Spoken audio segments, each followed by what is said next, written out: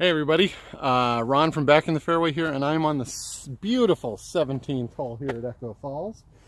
This is one of those challenging, to say the least, holes.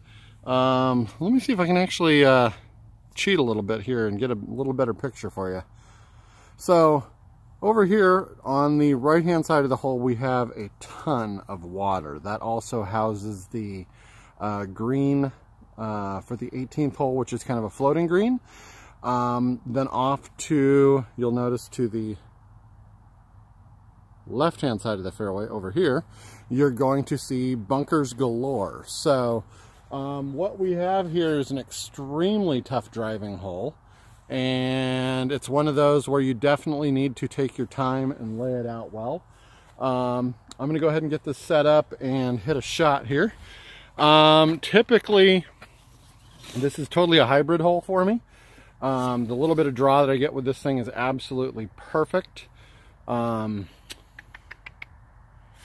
I think I will go with that play right now.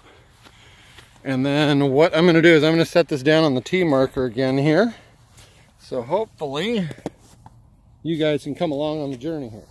So let's get a ball in the ground. Let's get a ball in the ground here.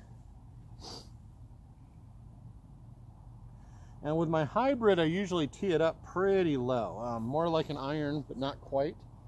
It's just something you don't really need to worry too much about. But the next thing I do is when I'm up here, I will check my yardage, 382 to the middle of the green on this one. So I'm going to zap my tag in on my golf pad GPS here, and that registers NFC to the phone. I'm now going to line up pretty much dead center and start this just a touch right towards the water and let it come around a little bit. And it's that simple. And that looks absolutely stunning. All right. What do you say we go down and check out where this one went? And I'm going to try to pick this up without destroying. There we go. I think I got it this time. Anyway, that worked out better than I thought it would, especially live. Anyway, let's drive up in the cart here and see if we can't find that ball right away. It looked like it was right down the water line, but let's see. This is kind of a weird one for me. I'm actually karting today so I can get through 18 before the weather changes. It's still pretty sketchy out there, but it's held off really, really well. Gosh, every time I come around that corner. Let's see if I can get it out there for you. Yeah. Anyway, maybe if I get lucky, I'll do a little broadcasting from the 18th as well. This tee shot looks like it's going to be phenomenal once we get out here.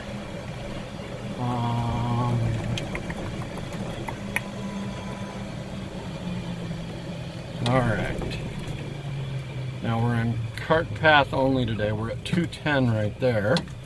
So I'm actually going to stop right here, even though it's short of where that ball should have come down. Let's go take a look for it. Yeah, so anyway, course is playing really, really good. There's a couple of fairways that are very, very iffy at best with how much grass is left on them. And there it is right by the 150 marker. I'm going to actually come over here and get a yardage. Looks like I hit it just through the edge of the fairway. So yeah, this is a 245 yard tee shot here. See if I can get this guy to fire up here.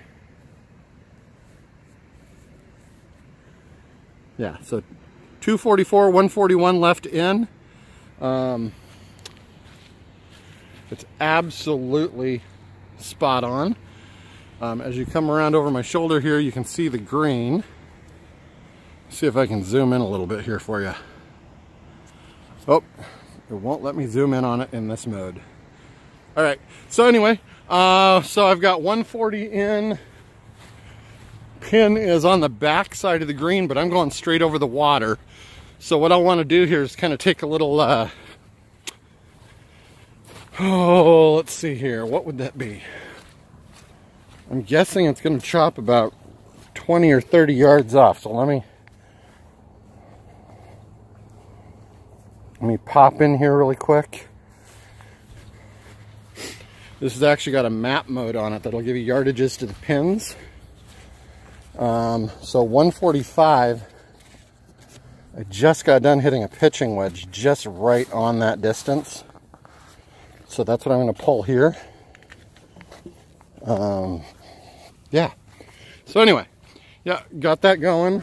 We'll get back over here and see where we're at yardage wise and get it all dialed in. It is a long way back to that hole.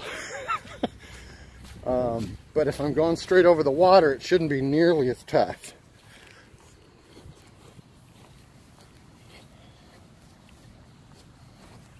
Anyway, let's get back to this. Let me get a tee in the ground here so I can hold this up so you can kind of watch.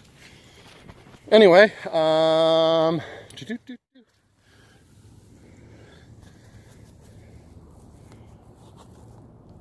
see how we did there. All right. Yep, I think you got me. Again, I'm going to pull out the GPS just to make sure here. I don't use a rangefinder or anything like that. Okay, so I've got 138 to the center, but going over the water, I'm actually about 140. So we'll see how this works out here. I've got the pitching wedge in hand. And it's going to be a nice smooth swing, hopefully with a little draw.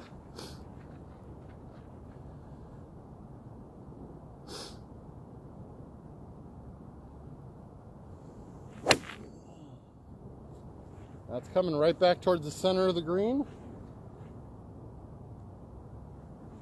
And may have just been a touch long, but overall pretty happy with that shot on this tough hole. Yeah, working out really well for me. I'm going to pause this while I head up to the green, and then we'll see if we can get some putting done.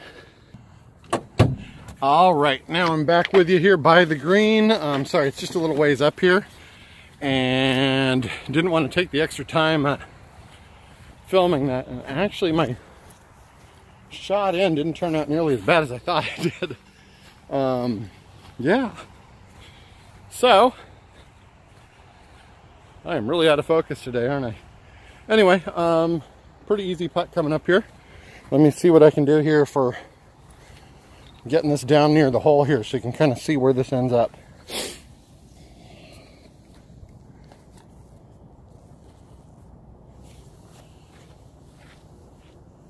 All right, how are we looking? All right. I think that's me in the middle there. Not sure, but we'll see.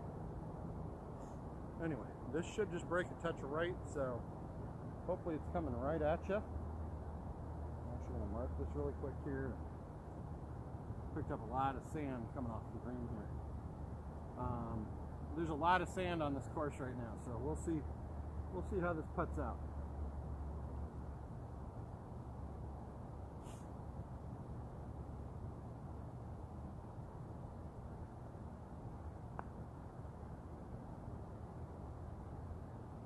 Oh.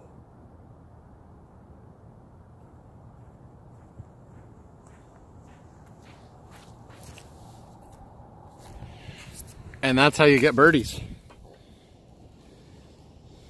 Anyway, so that's this one. We'll move on to 18.